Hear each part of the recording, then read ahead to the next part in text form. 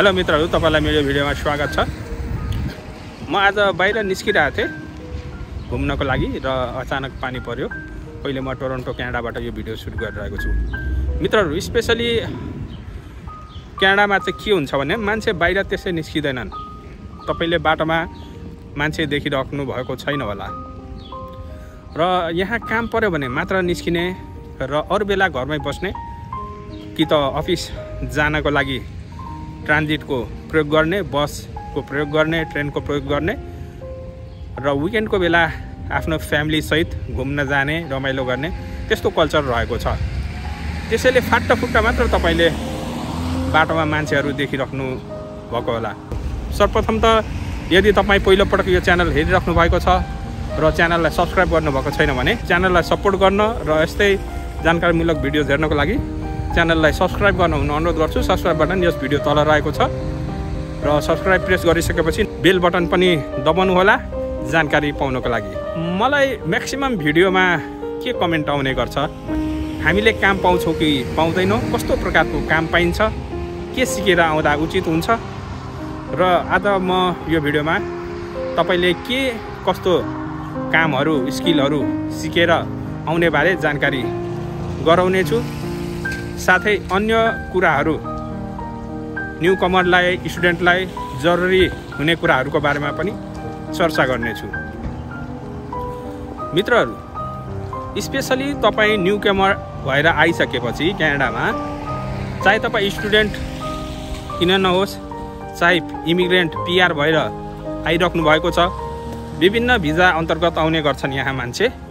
सुरुमा काम पाउने भनेको तपाईले यहाँ जस्तै कि धेरै स्टोर्सहरू हुन्छ, वालमार्टहरू भयो, नर्थ फ्रेल्स, यस्ता स्टोरहरूमा काम गर्न सक्नुहुन्छ।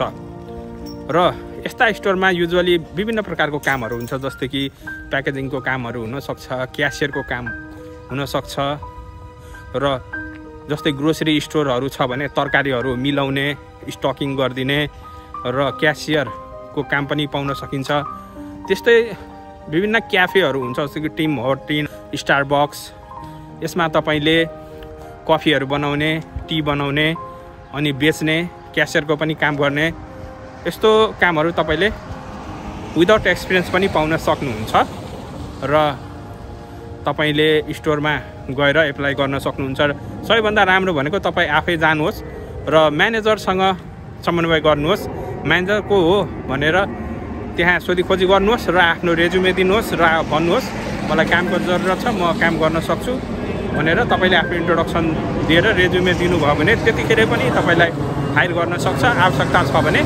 होइन भने तपाईँलाई पछि काम परेको बेलामा कल आउन सक्छ। अर्को काम भनेको तपाईँले विदाउट एक्सपिरियन्स, विदाउट एजुकेसन पाउने भनेको फ्याक्ट्रिजहरूमा प्याकेजिङको कामहरू हुनसक्छ, वेयर हाउसहरूमा सामानहरू स्टक गर्ने, मिलाउने, प्याकेजिङ गर्ने, लोड गर्ने, अनलोड गर्ने, यस्ता कामहरू हुन्छ। तर यो काम अलिकति फिजिकली हार्ड काम हो। तपाईँले शारीरिक रूपमा धेरै मेहनत गर्नुपर्ने हुनसक्छ। त्यसै गरी अर्को सजिलो काम भनेको मित्रहरू, तपाईँले यहाँ सेक्युरिटी गार्डको काम गर्न सक्नुहुन्छ। सेक्युरिटी गार्डको लागि तपाईँले 3-4 दिनको तालिम लिनुपर्छ। युजुअली 40 आवर्सको ट्रेनिङ हुन्छ, दिनको 7-8 घन्टा गरेर 4-5 दिनमा सकिन्छ। अथवा तपाईँले अनलाइन पनि लिन सक्नुहुन्छ, आफ्नो फ्लेक्सिबिलिटीको अनुसार घरमै बसेर 2 दिन, 3 दिन अथवा 7 दिन लगाएर पनि कम्प्लिट गर्न सक्नुहुन्छ। यसको इक्जाम हुन्छ र विभिन्न प्रदेशको आफ्नै इक्जाम हुन्छ, जस्तै कि ओन्टारियोको छुट्टै इक्जामिनेसन सिस्टम छ, अल्बर्टाको छुट्टै छ, ब्रिटिस कोलम्बिया, सास्काचुवान, क्युबेक, आफ्नो प्रोभिन्सको आफ्नो लाइसेन्सिङ सिस्टम हुन्छ सेक्युरिटी गार्डको। र इक्जाम दिइसकेपछि तपाईँले लाइसेन्स प्राप्त गर्नुहुन्छ र तपाईँले सेक्युरिटी गार्ड सम्बन्धीको काम गर्न सक्नुहुन्छ। र विभिन्न यहाँ इन्डस्ट्रिजहरू हुन्छ, फ्याक्ट्रिजहरू हुन्छ र मलहरू हुन्छ, जस्तै कि तपाईँले मलको सेक्युरिटी गार्ड भएर काम गर्न सक्नुहुन्छ। अथवा अफिसमा फ्रन्ट डेस्कमा पनि तपाईँ काम गर्न सक्नुहुन्छ। नेपालहरूतिर जस्तै कि कलेजमा फ्रन्ट डेस्क जुन बस्छ होइन, त्यस्तै प्रकारको यहाँ फ्रन्ट डेस्कमा चाहिँ युजुअली सेक्युरिटी गार्डहरू राख्ने चलन छ। त्यसको दुईटा रिजन छ। एउटा त सुरक्षा पनि हुन्छ, अर्को भनेको राम्रो कम्युनिकेसन स्किल भएको मान्छेलाई चाहिँ हायर गर्छ। तसर्थ त्यो काम पनि गर्न सक्नुहुन्छ मित्रहरू। र सिक्युरिटी गार्डमा यहाँ नेपाल जस्तो सलाम गरिराख्नुपर्ने, एकदम फिजिकली फिट हुनुपर्ने त्यस्तो हुँदैन। लेडिजले पनि यो काम सजिलै गर्न सक्छ। एकदमै दुब्लो पातुलो जस्तै मान्छे छ भने पनि लाइसेन्स मात्र भयो भने र तपाईँले रुल्सहरू जान्नुभएको छ भने शारीरिक फिटनेसको मापदण्ड हुँदैन सिक्युरिटी गार्डमा। यद्यपि तपाईँ फिट हुनुहुन्छ भने तपाईँलाई काम गर्न सजिलो हुन्छ।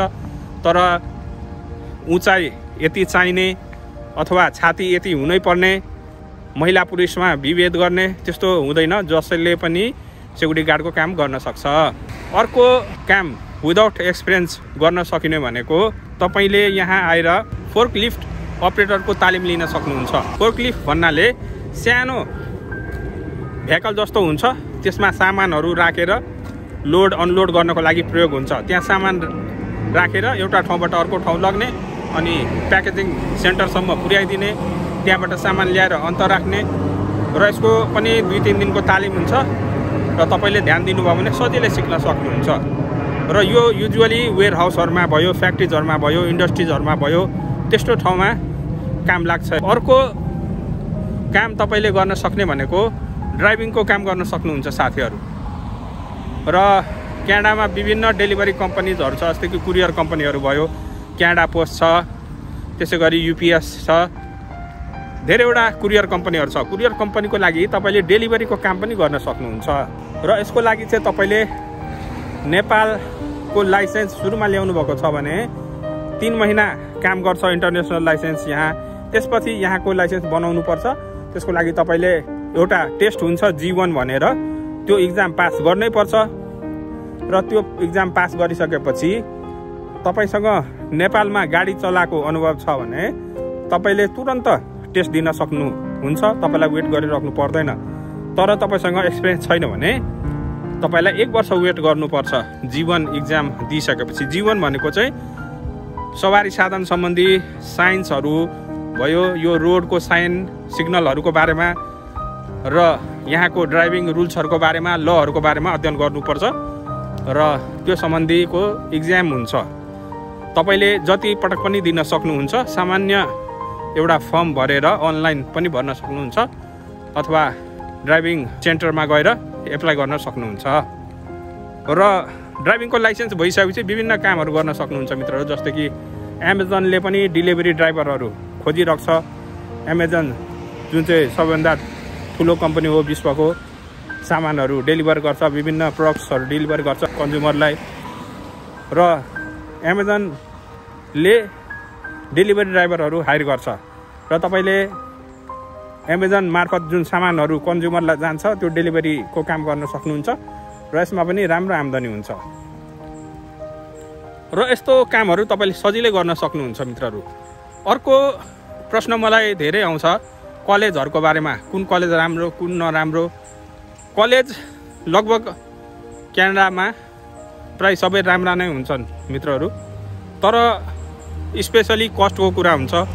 तपाईँ पब्लिक कलेज पढिराख्नु भएको छ भने पब्लिक कलेजमा एफोर्डेबल हुन्छ, धेरै पैसा लाग्दैन, थोरै खर्चमा पनि तपाईँ पढ्न सक्नुहुन्छ भने प्राइभेट कलेजको शुल्क एकदमै महँगो हुन्छ।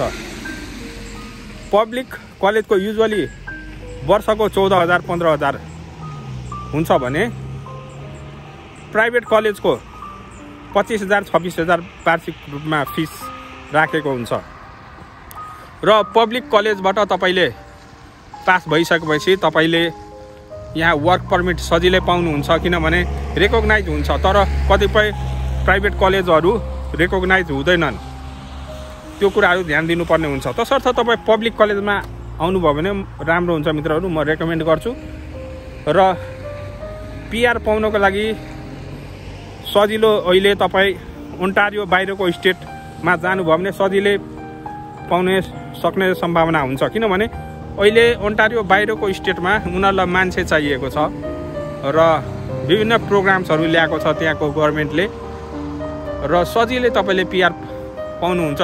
र त्यहाँको पिआरको जुन पोइन्ट सिस्टम छ त्यो पनि सजिलै छ, एकदमै कम्प्लेक्स सिस्टम छैन।